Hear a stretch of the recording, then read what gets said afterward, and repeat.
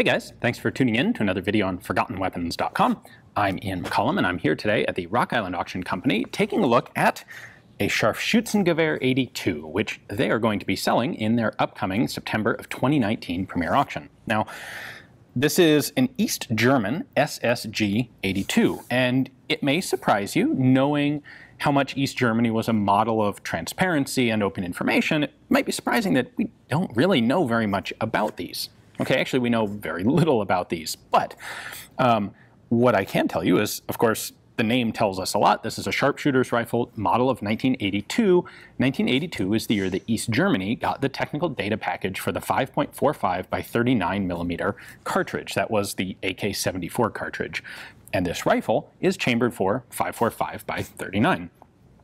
Uses a 5-round magazine. It is bolt action, and it's rather unusual in that it is a precision marksman's rifle, heavy barrel, you know, very much a precision type stock, but chambered for this new lightweight intermediate rifle cartridge. So we pretty well know that these were actually manufactured for the Ministry of State Security, not for the East German military, and they were intended as sort of a counterterrorism, police sniper type of rifle, which sort of explains the small caliber. This wasn't intended to be a frontline combat infantry rifle. This was more for urban areas, relatively short-range encounters, as you might expect with a police or a SWAT type team, or you know, the East German equivalent thereof.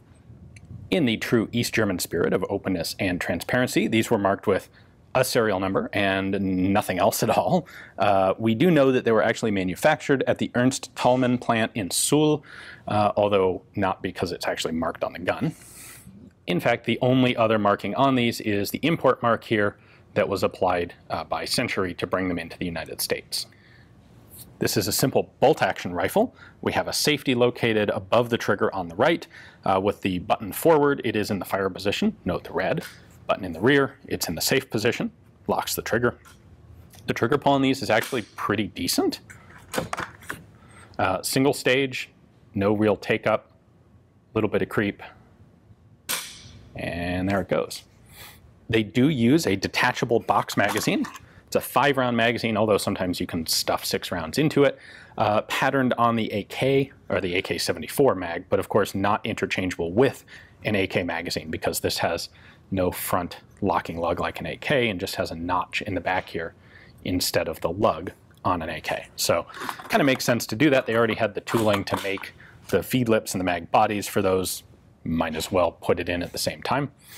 The scope here is a pretty simple 4-power Zeiss Jena scope. It has a very simple German post-style reticle to it, and it is an easily detachable scope. So we have a little tab here, and if you pull that down, you can then slide the scope around like so and lift it off. This is very much an old style scope mounting method.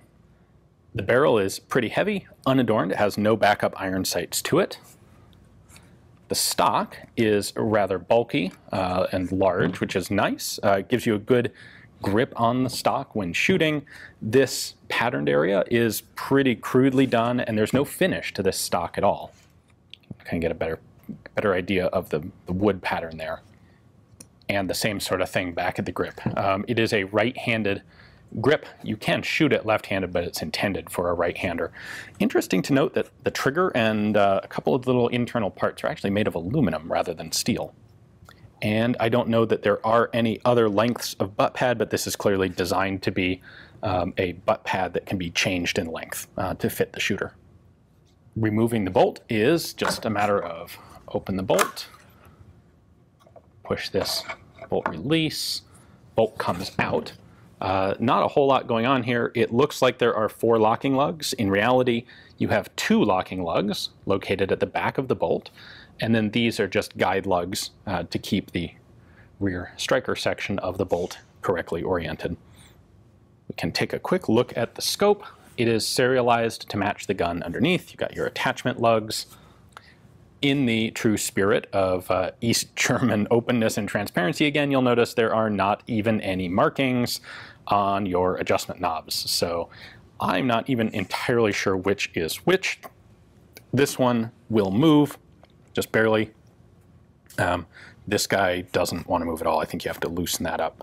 And to be honest, I don't think you're supposed to re-zero this. I think it's supposed to be zeroed for you at the factory, and then you don't touch it because it's East Germany and they don't trust you to do anything. The reticle here is just a basic German post, as you can see there. And that's pretty much it. The best information that I've been able to find is that a total of about 2,000 of these were made, with about 600 of them being imported by Century International Arms into the United States circa 2000. So they're a really interesting rifle. It's this really cool dichotomy of like German but also communist, where they are apparently pretty good, decent, accurate shooting rifles. Dynamit Nobel made good quality ammunition for them, as opposed to the standard AK-74 ammo, which is for accuracy. With good ammo, they can be fairly accurate. The trigger's pretty good. The stock is terrible. They didn't even bother to finish the stocks. These were very, very crudely shaped, not the level of quality you would expect from West Germany, but much more the sort of thing you might expect from East Germany. Anyway, that's the sort of thing that makes East German firearms really quite interesting. So hopefully you guys enjoyed the video. If you'd like to find out more about Rock Island and all of their upcoming stuff, you can find their YouTube channel and their Instagram page linked in the description below. Thanks for watching.